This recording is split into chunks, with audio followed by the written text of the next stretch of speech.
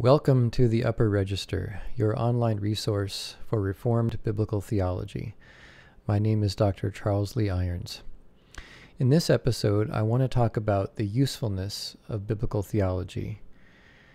And actually, I want to do it over several episodes and talk about the usefulness of biblical theology in four areas: for hermeneutics, for preaching, for systematic theology, and for ethics. And so today I want to talk about the usefulness of biblical theology for hermeneutics. So what is hermeneutics? Well, first of all, hermeneutics is from the Greek word hermeneuo, which means to translate or to interpret. And so hermeneutics then is the study of the principles of biblical interpretation. And these principles are widely known. People and theologians and biblical scholars have talked about how you need to look at the literary genre of the passage. For example, is it historical narrative? Is it wisdom literature? Is it apocalyptic literature? And so on. And understanding the literary genre will have a significant impact on how you interpret any given text. Additionally, we need to study the historical context, the geographical context, the political context, the cultural context. It's going to be different interpreting the book of Acts in a first century Roman context versus interpreting the book of Daniel, which was written in a Babylonian context. So the historical and cultural context is very significant, and hermeneutics involves looking at those things. But all of these issues, genre, historical context, all these different elements of interpretation and hermeneutics are geared towards one specific issue, and that is trying to understand the intent of the original author, authorial intent. But how do we determine the authorial intent? Well, of course, we know the answer to that is context. The context is the key to determining the author's intent. And the context could not only refer to the historical and cultural context, but specifically to the literary context. Understanding any particular verse in light of the paragraph, and then in light of the chapter, in light of the whole book. But when we're interpreting Scripture, we are in a unique situation because we're not dealing with ordinary human literature. We're dealing with a unique kind of literature in which, yes, there are human authors, Moses and Isaiah and Ezekiel and Paul, but those human authors are merely the instruments for God, who is the ultimate author of Scripture. We believe in the inspiration of Scripture, and so therefore God is the ultimate author speaking through these various human authors. And so therefore the ultimate goal is not merely to determine the original author's intent, it is also to determine God's intent speaking through the human author. And that can only be determined by seeing how any given text is situated in the context of the organism of covenant history. So, of course, we know with hermeneutics that the first three rules of hermeneutics are context, context, context.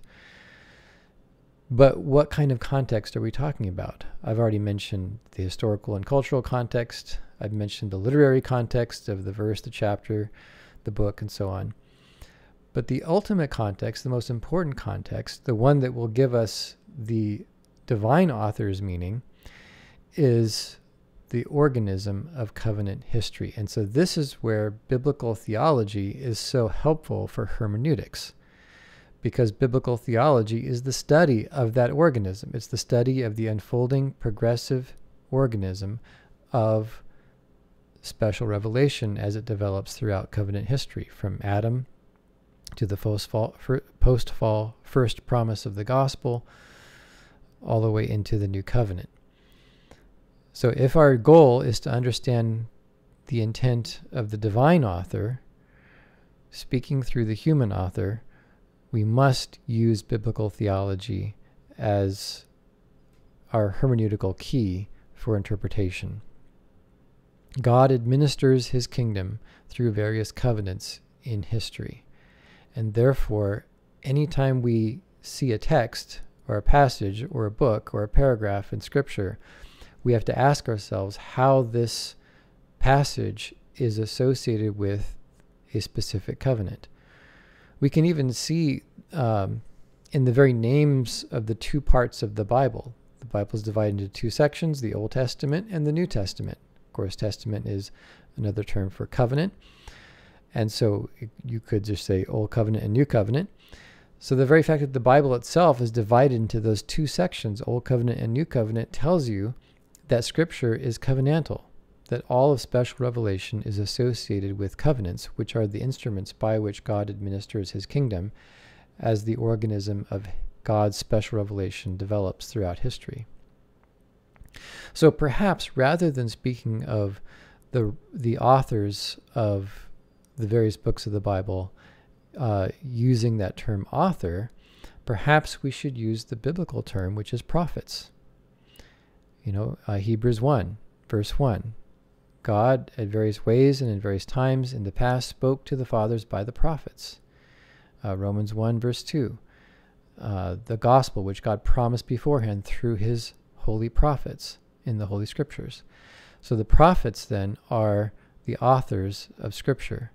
And when we view them as prophets and not merely as authors, that helpfully connects the divine and the human, doesn't it? Because prophets, by their very nature, are not simply authors speaking their own mind. Prophets are ministers of God's covenants, and therefore they are serving God's purpose and God's will, and are communicating God's revelation to his people.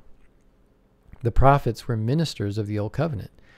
For example, in Hebrews 3, verse 5, the author of Hebrews looks at Moses and says, Moses was faithful in all God's house as a servant to testify to the things that were to be spoken later. So he was a servant. He was a prophet. He was a servant in God's house as he's building God's house, not only in the literal sense of building the tabernacle, but in the figurative sense of establishing God's covenant relationship with his people and setting up all of the administering the God's covenant relationship and even speaking about the future, testifying to the things that were to be spoken later.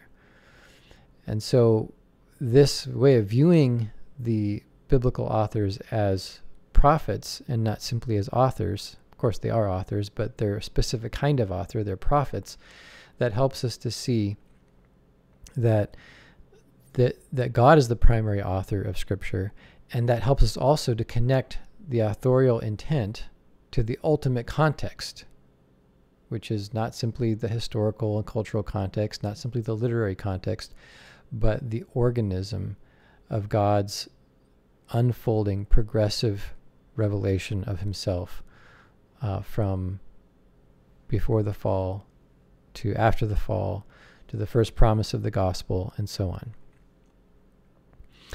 Meredith Kline, in his book, The Structure of Biblical Authority, on page 46, has this wonderful quote. He says, "The human dimensions of the Old Testament are to be duly appreciated, but it is supremely important that we apprehend in faith the Old Testament's claim that God is its primary author. If we do, we will see that the Old Testament is more than an anthology of various types of literature produced by a series of authors across a span of centuries. We will understand that it all issued ultimately from the throne room of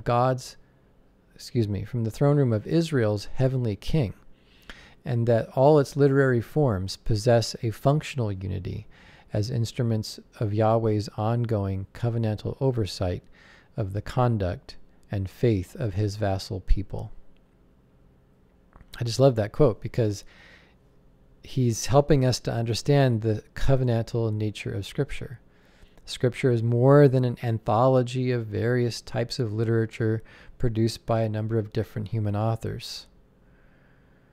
Rather, the Old Testament is the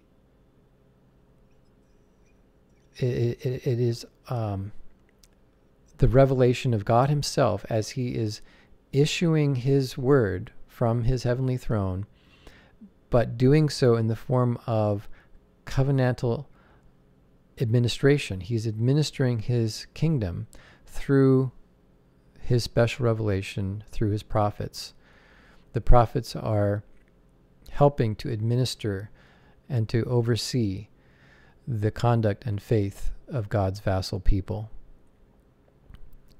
And so all that they say and do is going to be covenantal. It's going to be shaping God's covenant community. It's going to be providing direction for the historical process and growth of this organism of special revelation.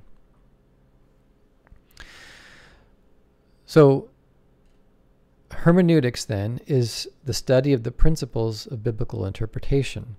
And my concern about hermeneutics, as it is so often explained, and there are whole books on hermeneutics that you can read, is that they focus on context only in that narrow sense of the literary context or the historical and cultural context, but they fail to grasp this bigger context, this more significant context, which is the organism of special revelation and the God's administering of his kingdom through these various covenants. And once you do that, that changes your conception of what Scripture is, and therefore it changes your conception of the authors, so that they're not just human authors like Shakespeare, but they're prophets who are servants in God's house. And that then affects how you interpret, because now you're going to interpret in light of a different context, not just the limited context of the chapter, the book, and so on, or the limited context of historical, political, and cultural context in which that author lived, but rather in terms of the true and the most significant context, the most hermeneutically powerful context, which is the history of special revelation viewed as a covenantal organism that is progressing over time under the direction of God.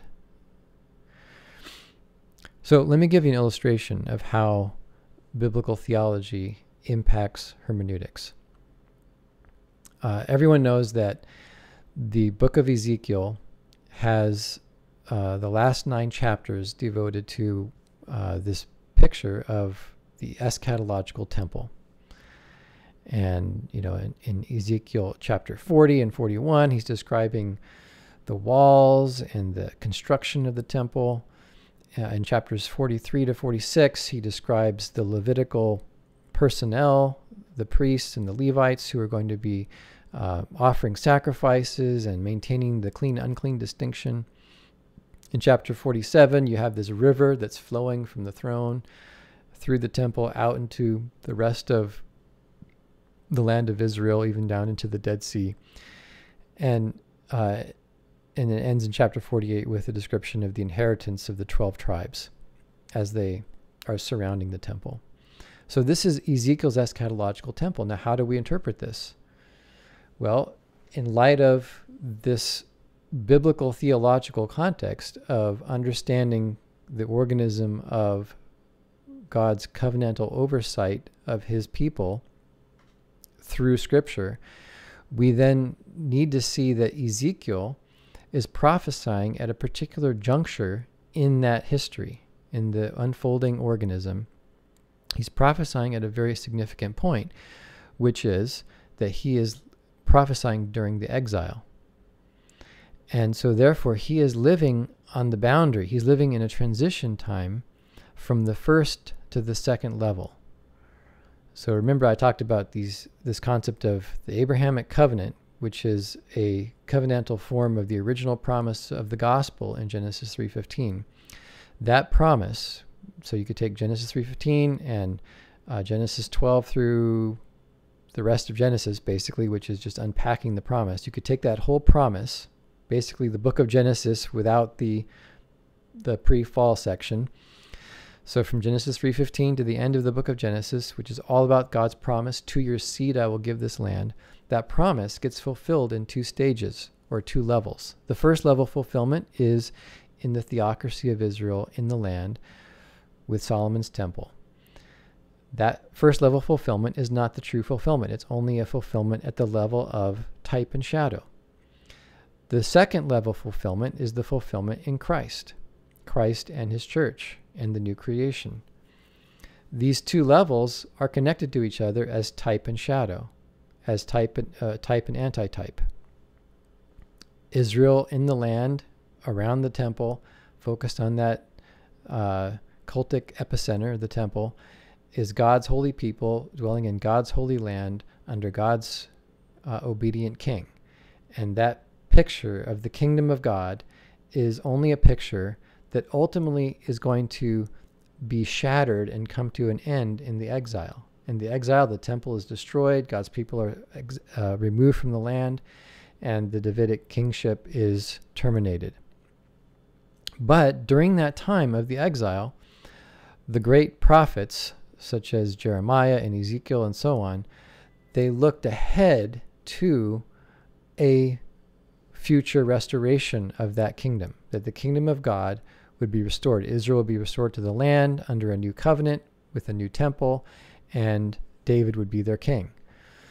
So the prophets then are prophesying during this really crucial point in the unfolding of God's organism of special revelation, where the first level is coming to an end, but they're prophesying that the second level is going to be about to dawn. And of course, we know that it is ultimately going to be fulfilled in Christ.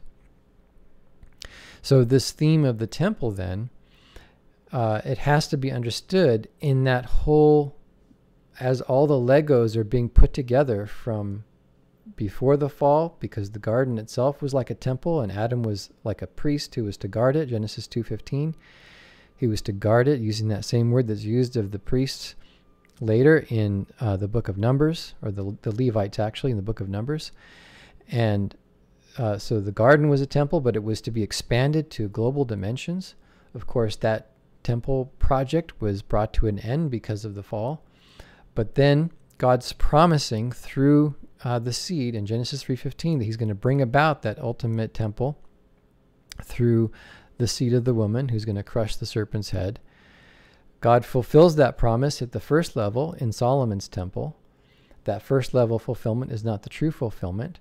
Christ comes in John 2:19 and says, he's cleansing the temple, and he says, destroy this temple, and in 3 days I will raise it up.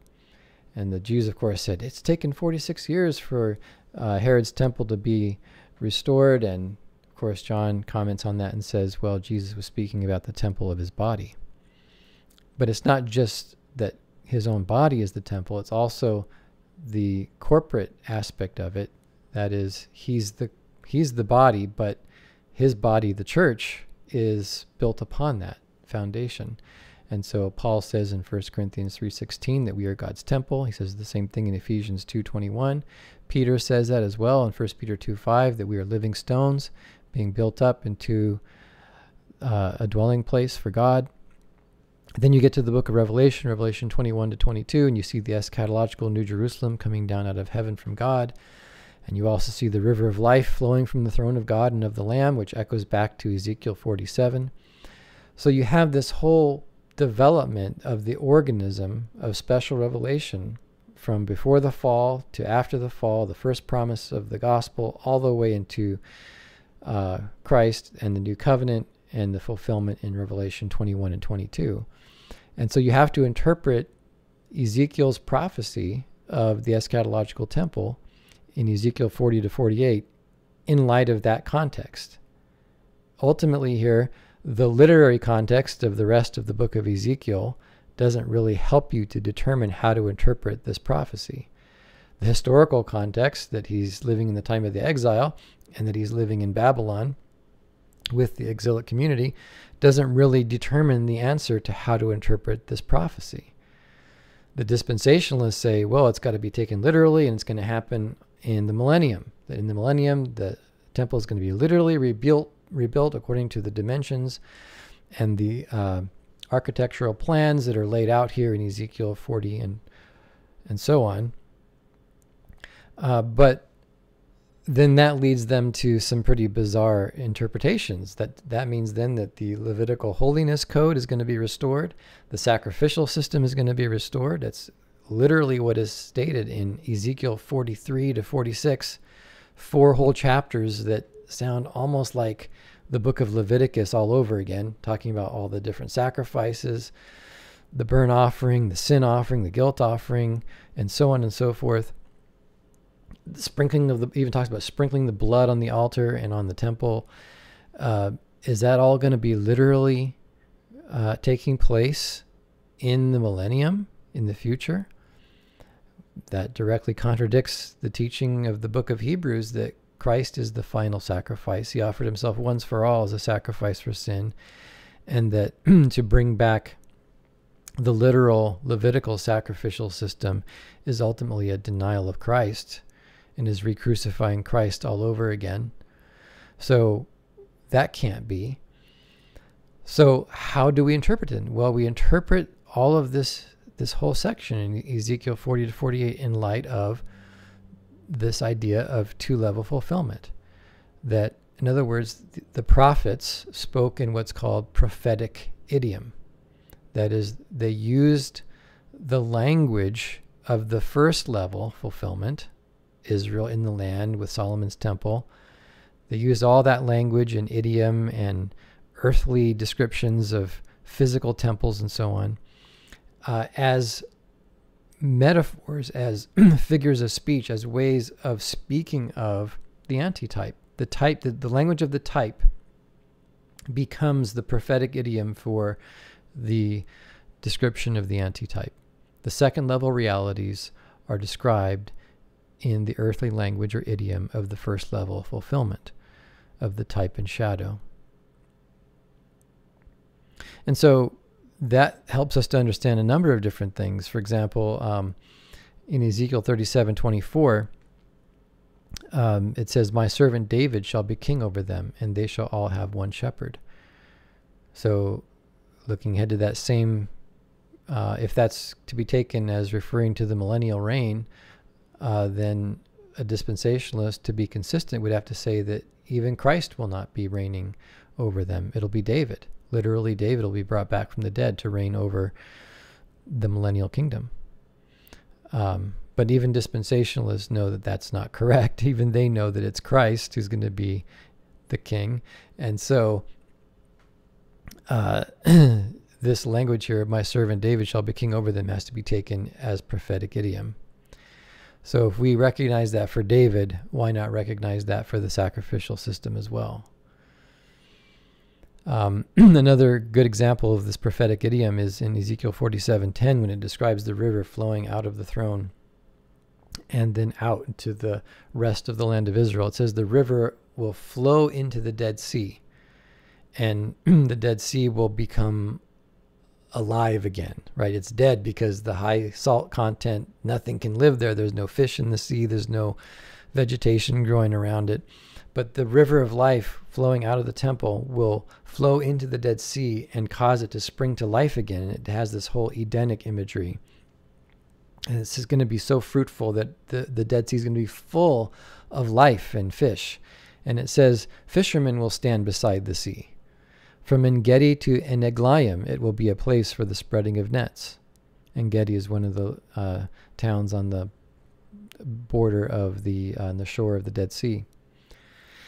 And so, is that literally going to be fulfilled in that literal way? No, this is the earthly language or idiom of the first level fulfillment being used to describe the eschatological second level realities, the antitype. Even though it mentions fishermen and nets and En-Gedi and so on, we don't have to take those literally. We can take those as colorful descriptions using the earthly language to describe the heavenly reality of the new creation.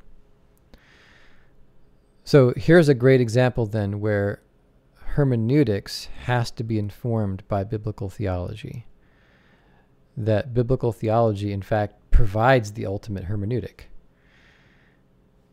So the usefulness of biblical theology for hermeneutics is that it helps us to interpret this very unique literature. This is not ordinary human literature where we're trying to understand the authorial intent of the human author.